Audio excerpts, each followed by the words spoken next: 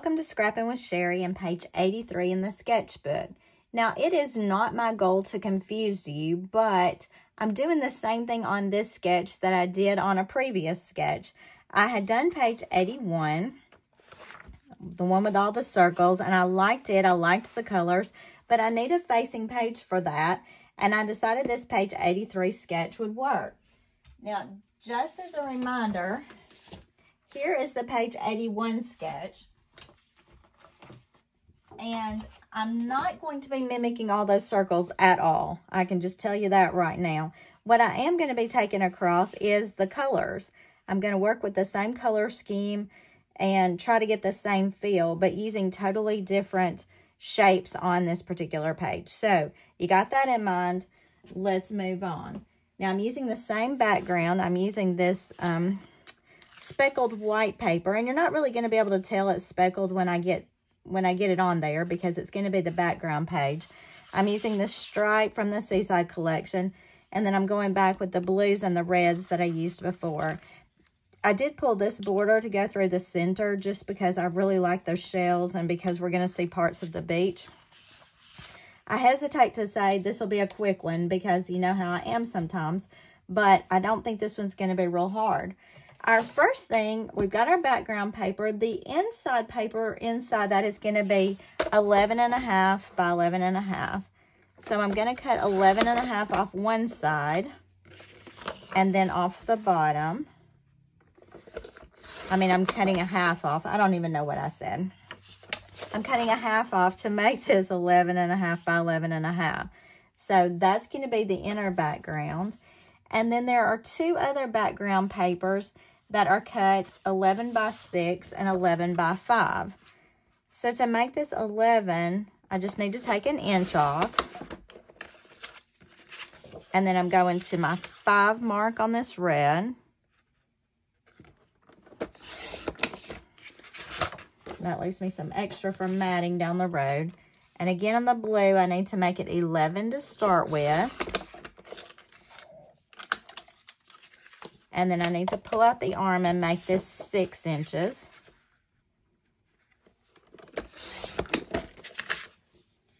And we've got all of our background pages cut now. So let's go ahead and tape these together so that part is out of the way.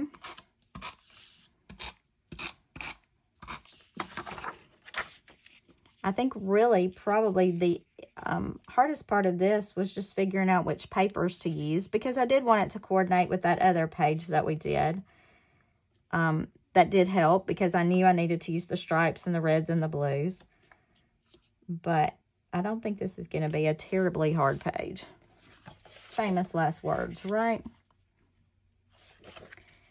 And if I do this, I'm trying to decide which way I want these stripes running to see the bulk of them. Either way I do it, I'm going to miss some. So we're going to go this way because I want those at the top.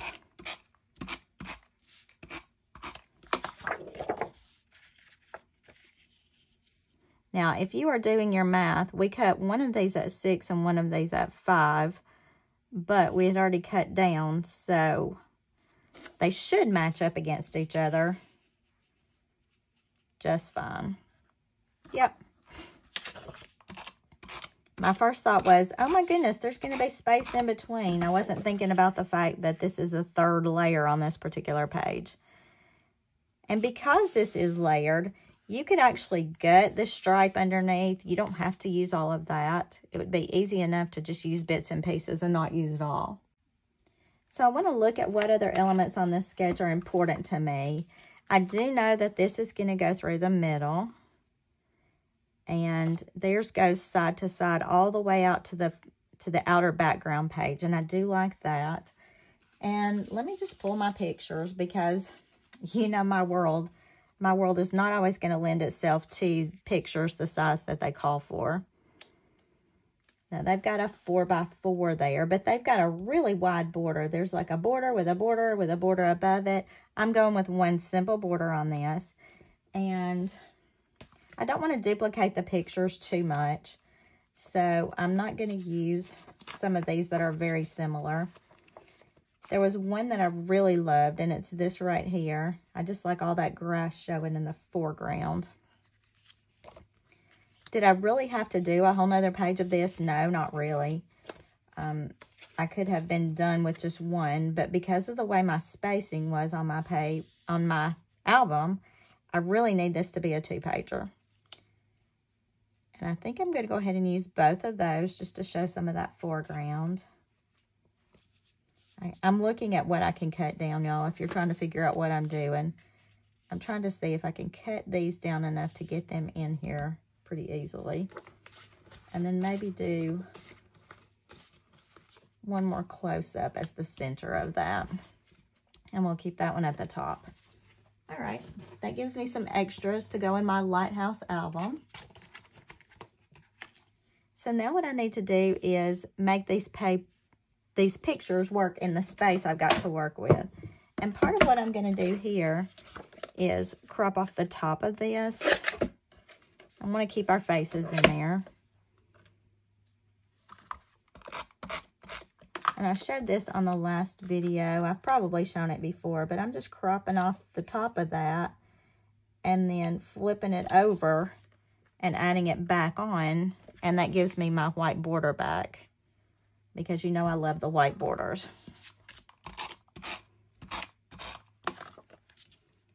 And I am going to go ahead and tape this. I do like that in this sketch there is a journaling area here with some little decorative elements there. And I am going to do some journaling on this page, so that will be part of that. This I'm going to slide right up there. This is already taking shape so quickly. I'm really pleased with that. This one I want to make about a 4-inch height. Now, I don't love that my border is not good at the bottom either. So I'm going to go right back to this photo and use it to make the top border and the bottom border to add back onto this photo. Oh, out of tape. I know it's probably confusing the way I keep doing all these borders with these pre-bordered pictures, but I hope you're getting the hang of what I do there. I still feel like it saves me a lot of time, a lot of money on paper. I'm just checking to see if there's any tape gunked in here to clean it out before I put my new one in. But I hope you are getting the hang of what I'm doing with all these pre-bordered photos. I've had several people ask me about doing them. Just as a reminder, I did these through Shutterfly. I do love Creative Memories Developing, so don't think I'm bashing Creative Memories by any means. I love their developing. They just don't offer the white borders right now. I hope eventually they might, but I am not in the know on that, so don't say, oh, Sheri said white borders are coming. I didn't say that. And we got that one. I'm going to do the same thing on this one.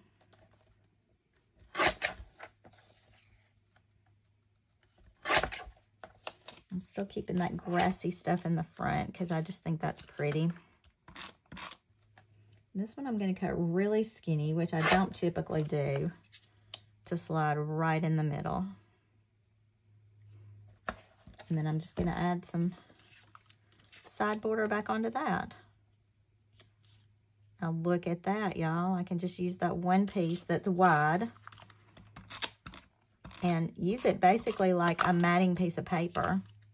Yeah, there are words, there are numbers on there, but I can guarantee you if I wasn't telling you that, you wouldn't notice it when it's on my page. So we've got those three matted.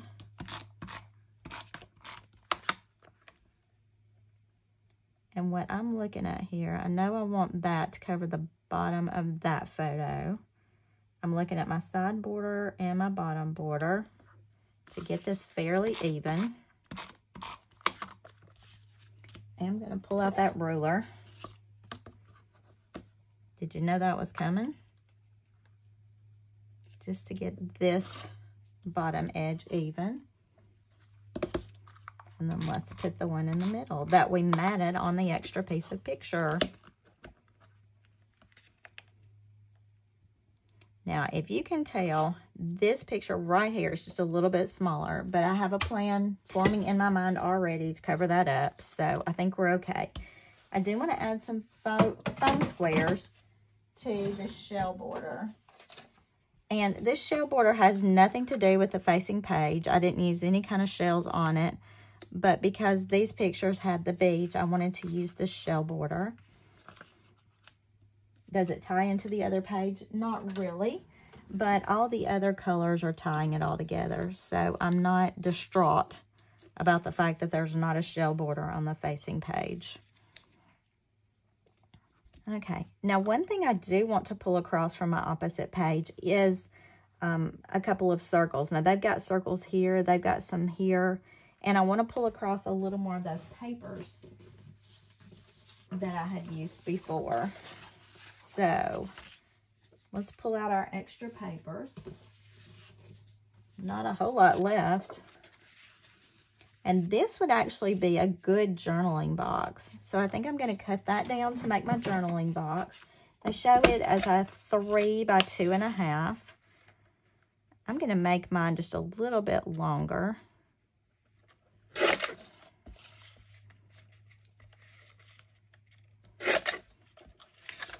That will probably be plenty of journaling area for me. Didn't really feel like I needed a lot of space for that. We've got this paper that I really, really like. And instead of cutting it down to match a specific size or whatever, I'm just cutting what I've got of it. Now, I don't really want it to be the same size as my journaling box. So I'm going to go in just a little bit more on that. And let me just look again. I think I'm going to leave that like that. And then I'm going to pull back in some of these stripes. And I really, really, really like these stripes right here. I like those bolder stripes at the bottom. I'm trying to decide exactly how I'm going to do this. I'm not going to throw away those pieces. I can guarantee that. But they've made a little bit longer piece here. And that's kind of what I want to do. I want to make something a little bit longer to go behind there. These pinks are not my favorite, so I'm just going to chop them off. I'd probably do better to flip that so it doesn't look like I was trying to line that up here. Okay, and if you look, they've got one piece of paper, but then they've also got a banner inside there. And I can do that, but I'm going to tape these down. Make sure I get all of my spacing good.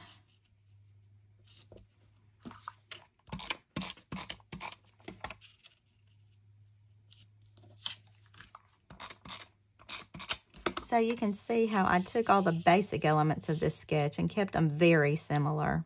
It's not exact, but very similar. My pictures are the big thing, and I did them differently, but in a way that really worked for my photos. And that's my main goal. Now, I've got these two little strips of the blue and the red. And I think what I would like to do with that is make these into two little banners. And I'm just cutting kind of in the middle and snipping from corner to center. If you've got that 3-in-1 banner punch, it's easy to do that. Do these little banners with that. Or if you don't have it handy and you just want to use your scissors, that's okay too. And then I'm just going to chop these off. And we'll stick those right in here.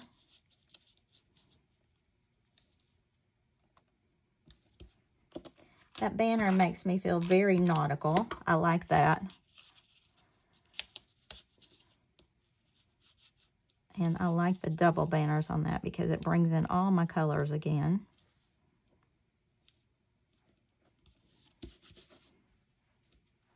All right.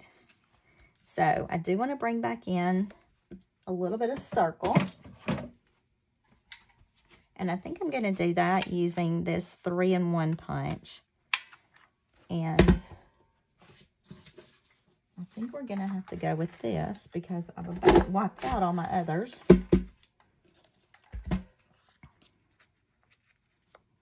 I didn't punch that all the way through.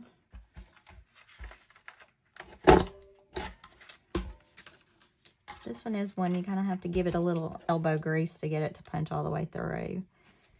And so let's go back and pull our red with our bigger circle punch.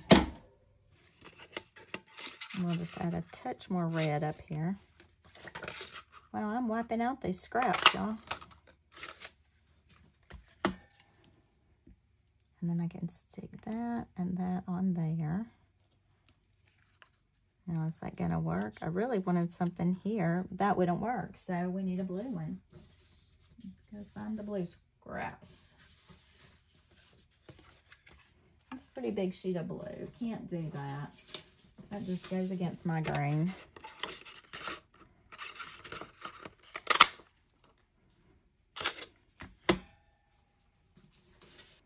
Kind of like that.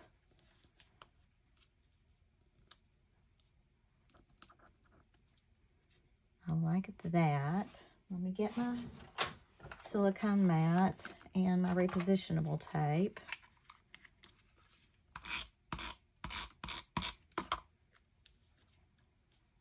I could stick that one in the middle.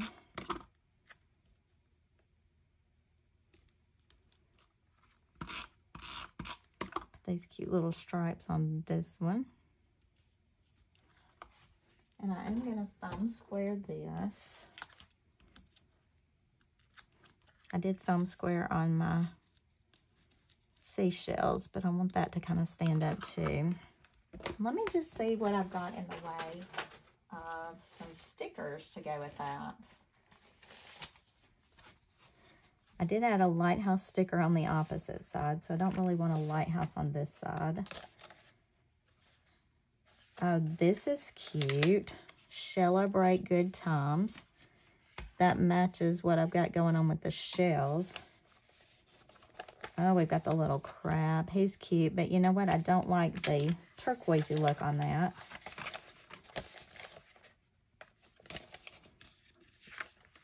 But I could add a shell on here. Got a couple of little birds on here. Maybe I'll use one of those right there. And go back with the shell. I'm going to foam square that.